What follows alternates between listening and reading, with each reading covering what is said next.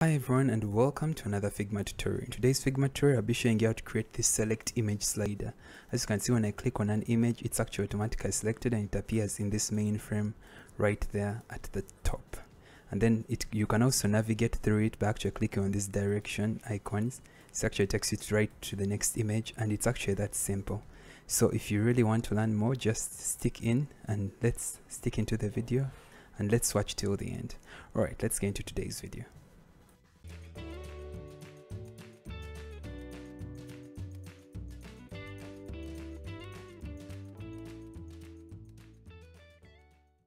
Alright, so I've opened a new project right here. Then I'm gonna call this my select image slider. Okay, so I'm gonna insert a frame. I wanna use let's use the desktop 1440. Alright, and let's give it a cool background color. Yeah, let's give it something like okay, that will do. Alright, so next we're gonna insert some frame where we're gonna insert the images. So we're gonna insert a rectangle shape. There we go. Just gonna draw it. Alright, then I'm gonna need 2 copies of this. So I'm gonna give actually let's first center that. Alright, so I'm gonna give this an orange. Okay, let's give it a white. Okay, we're gonna call this the background. Then I'm gonna duplicate it by clicking Ctrl D. So now I have a second one. So the second one, I'll just change the color to orange. Then I'll call the second one main. Alright, so in the main one, I'm gonna add a stroke. I'm gonna give it a white stroke. Then we're gonna change the stroke weight to 5, just like that. So make sure you select your main. Then we're gonna click Alt on your keyboard, and then we're gonna duplicate it like that. Then we're gonna compress it. I'll do that, but make sure you hold Shift so that the dimensions actually equal. Just make it a little bit smaller. Right, there we go. So we're gonna duplicate this, click Alt. Alright, just make sure it's spaced by at least 55. Alright, so you just want to make sure that each one of them is spaced by 55. That's okay. 55 again. Okay, looking good. Then we wanna make sure to align all of them until we see that center line. Okay, there we go. That's gonna be okay. Alright, they're gonna call this 1. Double click 1. It's gonna be 2, 3, and 4. Alright, there we go. So we're gonna open a plugin we have. It's called Unsplash. Alright, then I'll just select and I'll just go for the option models because there are very many to choose from, and it's actually be a cool category. Let's start with this. Let's just make sure the image is actually slightly distant. Start with the main one. Let's go with that. Then let's wait for it to. Alright, so it's actually aligned. I may want to reposition that. Just click. Alright, I think that would do. It's okay, let's just leave it. Go back to our plugin. Make sure to open Unsplash again.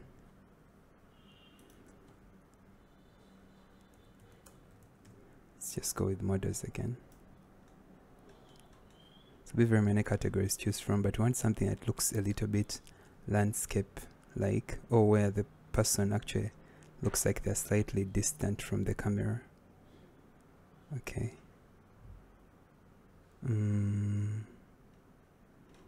Let's go with this.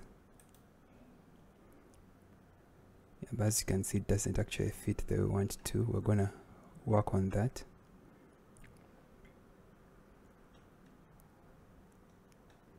So I'm gonna select this now. We shall fix that. Alright, then we can select that. And 3.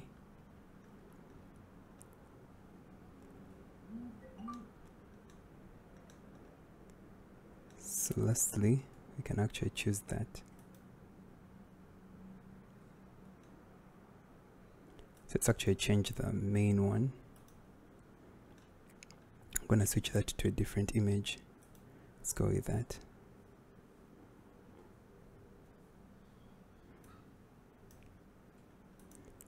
Alright, so we're gonna need to crop these. Let's go to our cropping option right here. So I'm gonna crop this so it actually fits in properly. Right, that's much better. Let's do some cropping here also.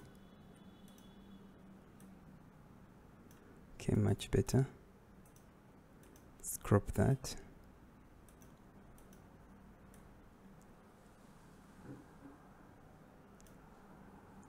Okay, looking okay. So cropping is just to make sure that everything actually fits in perfectly. Crop this.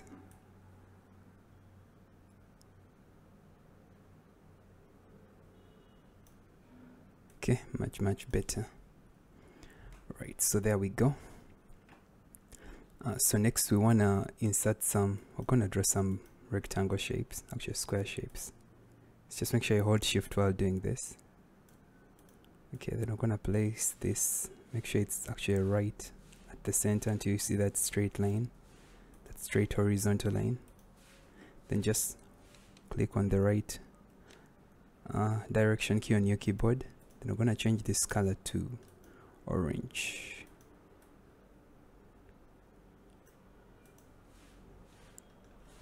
Alright, so click on your plugins, and we're going to go to Iconify. Then we're gonna just type in next. Then we're gonna choose one of the icons that comes in. I want to make use of that direction icon. So it comes when it's in a frame, but we're gonna remove it out of the frame, then delete that frame. Then we're gonna increase its size. Alright, we're gonna give it a white. Then we're gonna flip it by 180. Then we're gonna compress it again. Just make sure it's centered. Alright, but we may want to reduce its size a little bit again. Alright, it's actually centered now. Alright, so with both selected, do that by holding shift. They're gonna duplicate this. Just make sure it's also centered. Then place the left direction key. Right, then we wanna flip this to 0.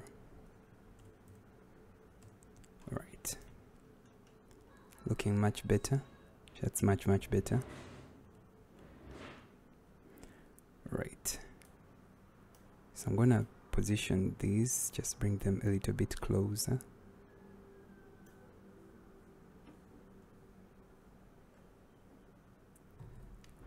Oh, actually, something I may just need to do.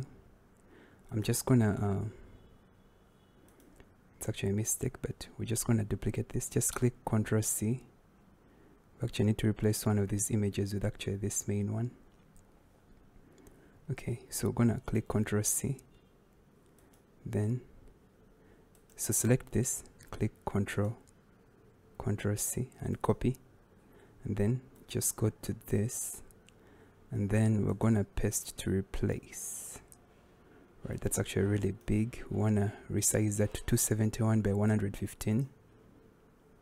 Let's resize that. 271 1115. Right, that's much better. Right, so gonna remove the strokes from all these, set that to 0, set this stroke to 0, and set this to 0 also. So wanna make sure to only have this. Then we're gonna give it a stroke weight of 10. So it's actually thick enough that someone from far can actually see it. Alright, so there we go. That's it. So gonna create a component out of this. Just click on this sign here, create component, or you can actually right click and just say look for the option of create component. Alright, but we've actually created the component we need, so just gonna call our component slider. So gonna drag it out. So we have it out there. Then we're gonna create some variants. Just click on create variant. Then we're gonna enlarge the frame capacity so that you can actually see more within. Right, so this is our first frame right there. So we're gonna go into the variant 2, then we're gonna make some changes. So what we want to happen first is when a user clicks on one of the images, it actually changes the main background image. So right now, in the first one, when a user clicks on image 1, this is actually the background image. So when a user clicks on the second one, we want to make sure there is actually that change. So we're gonna make sure there is that change right there. Right, so for that to actually be easy, let's rename these again. So this is our main. This is 1, 2, 3, 4. Okay. So this is our. Let's actually first delete this second one. There's the variant 2. Then we're gonna. Let's do that again. Just click Ctrl D to create the second variant. Right, this is our variant 2. So we're gonna make such changes. So in our variant 2, we want the main one to actually change, because we're not just want to make sure that image 2 is actually selected. So change this stroke back to 0. Then we're gonna give this a stroke width of 10. Then I want to make sure that's the image. That image 2 is what appears on the main. Just click Ctrl C on your keyboard, then go to your main, and then right click and click paste to replace. Okay, it has actually become really small, but we're gonna make that change. That's actually why we needed the background image. So we're gonna resize that image 1124 by 519, 1124 by 519. Alright, then just make sure you position it in a way that it actually covers.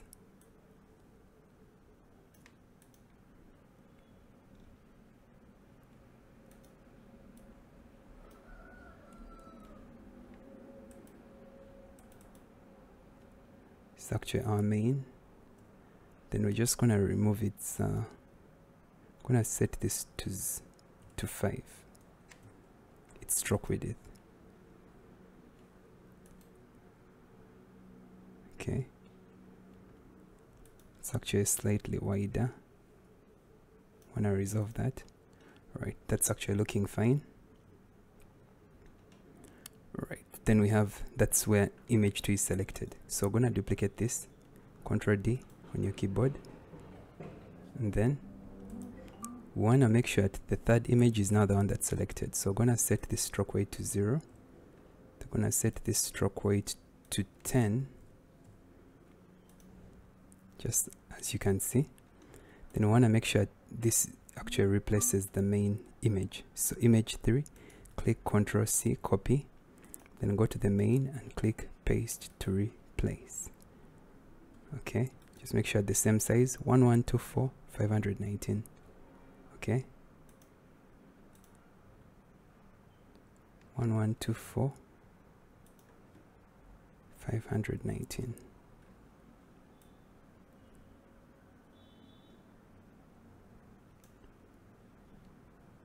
Gonna resize it slightly, change its stroke width to 5.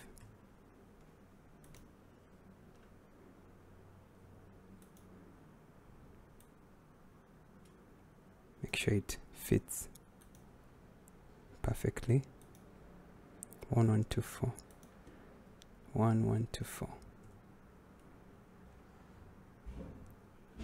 Sorry about that. I'm gonna resize that again. Right.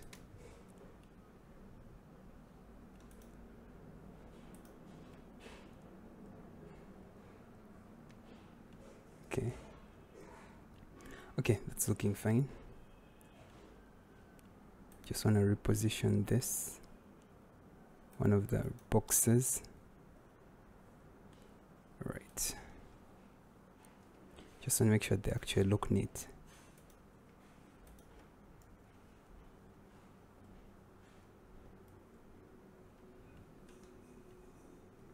Alright, so there we go. So we're gonna duplicate this variant 3 again, click Ctrl D. Then we're gonna make the final replacement. So actually this one is supposed to be called main.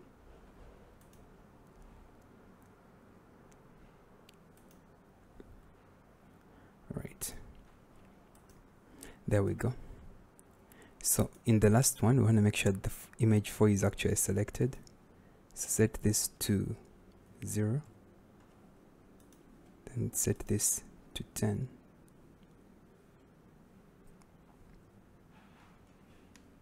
They're gonna click copy. Then I want to replace this. Paste to replace. Remove that stroke. Let's set that to 5. Increase this 124 519.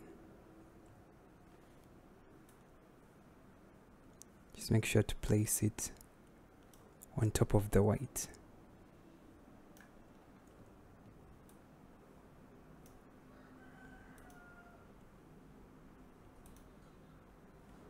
Okay.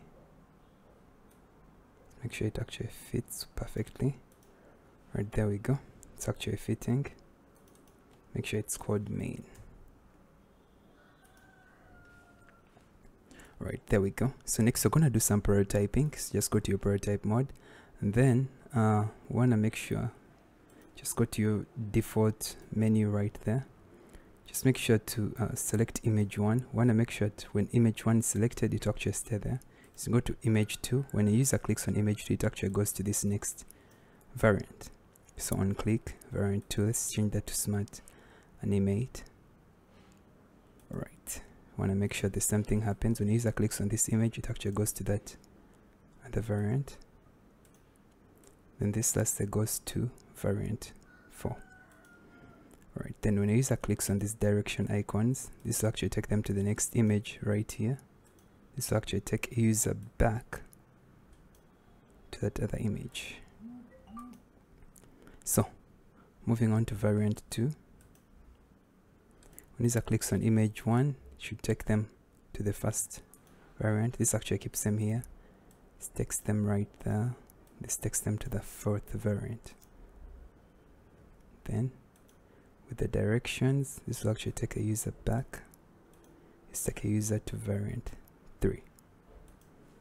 Right, so that's it with variant 2. Inside variant 3, want to make sure when the user clicks on this image, it will actually take them right there to variant, to the default. This takes them to variant 2.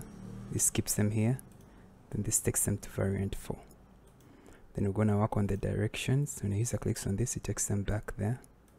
This takes a user to the next image.